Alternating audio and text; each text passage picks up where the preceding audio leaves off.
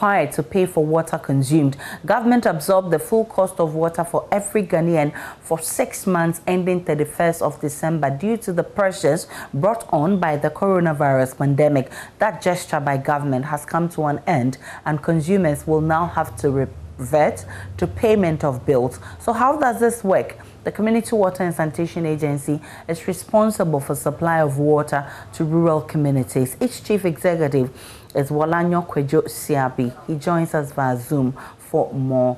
Engineer Walanyo Siabi, thanks for your time. First of all, give us the details of the free water delivered so far and how you're winding down. Thank you very much, and thank you for inviting.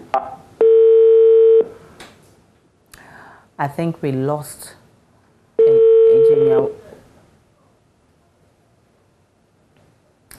I think we lost Engineer Walanyo there. We'll try and get him back on the line. We're still live on the Pulse. And of course, you remember when the government took 3 months cost of water supply, and then it's added another 3 months, which ended in December. And now we would have to revert to payment of water bills. We'll be finding out how this works out for many of you out there who have been enjoying the water supply for 6 months. Engineer Walanyo is back, and I'm asking, tell us what you have done so far and how you're winding down. Yes, so far we have provided free water to rural communities and small towns. And these are specifically communities that are not served by Ghana Water Company throughout the country. And there are a number of service providers who were part of this intervention. We have Community Water and Sanitation Agency. We are managing about 152 pipe systems across the country in all the 16 regions. We also have some communities managing the water systems themselves, and these are we call the teams that represent these groups. We call them water and sanitation management. We also have private companies that are delivering water in rural communities and small towns, and we also have non-governmental organizations also delivering water.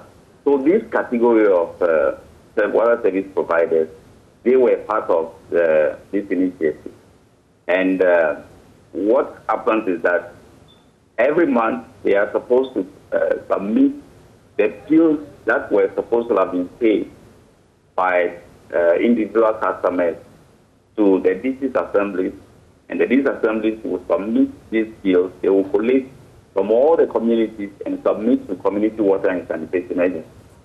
And then we will submit these bills to our minister, and she will forward it to the Ministry of Finance for reimbursement. And then we also, once the payments are made, we send all to these assemblies, and then they pay the community. The reason why we did this, there are so many of these water service providers. In fact, we counted more than 1,500.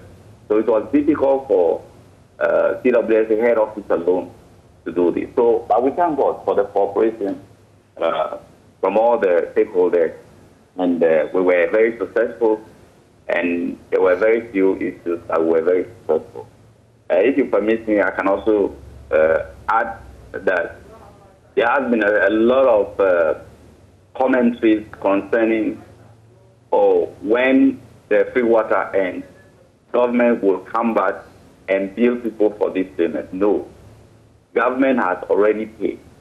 And the reason why we were sending the bills to individual customers is that we want them to know how much they have consumed every month, and then also how much the same bill, how much government is paying on their behalf. And the same bill, we will want the consumers to know that, yes, there will be audits at the point. And so once the auditors come around, they will be able to show them that, yes, this is what government has paid, and we can. So as we speak now, in 5 days, that luxury will end and people would have to now pay for the water they consume. What happens from the 1st of January 2021? From the first, there are a number of categories. We have institutions, we have customers who fetch water from the standpipe. We also have customers who have the water in their houses. Those who have it in their houses, they will be billed at the end of January. So they do not have so much to talk about now. But those who are going to fetch from the standpipe, they will have to pay immediately after 31st of 2020. That is 1st of January. But COVID is still around. So how are rural folks expected to cope in this situation? Do you have a plan for them? Yes. If you look at the relief, are you talking about the water services that we use? COVID is there, but I think that it's both on a little bit, and then the relief indicated all the protocols that everyone will observe, especially those who will go to the standpipes and fetch water.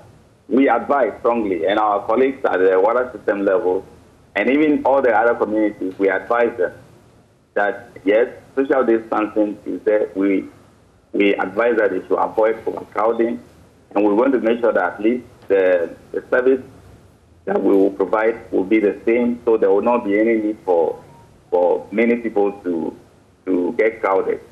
In a number of communities also, we have provided some new technology where you don't need to go there. We have smart taps where you can go to the standpipe at the time that you want, so that you don't have to wait for anybody to come and open the tap before you fetch water. How about those who cannot afford? Because of course you agree that during this COVID time you need more water than you usually will need.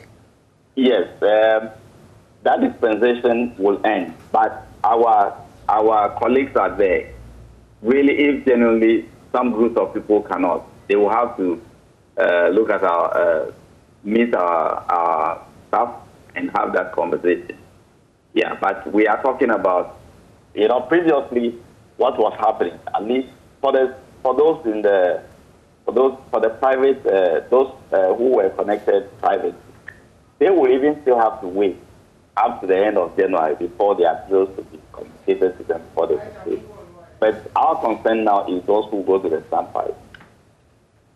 I'm grateful for your time. Engineer Walanyo Kesiabi is CEO of the CWSA.